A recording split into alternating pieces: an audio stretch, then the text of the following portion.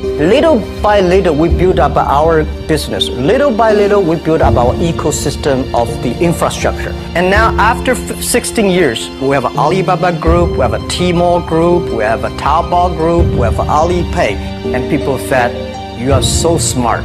How could you make a company like that? Bill Gates, Warren Buffett, Jack Welch, Larry Page, Mark Zuckerberg. The difference between those people and other people, they are always optimistic for the future. They never complain. They always try to solve the problems of the others. When you're optimistic, it's always opportunity.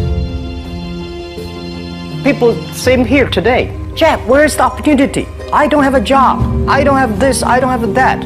We are at the best time of this century. The best assets you have is that you are young. Don't complain. Let the other people complain. The opportunity always lies where people complain. Think about how you can make things different. Is there anything I can do that make the difference?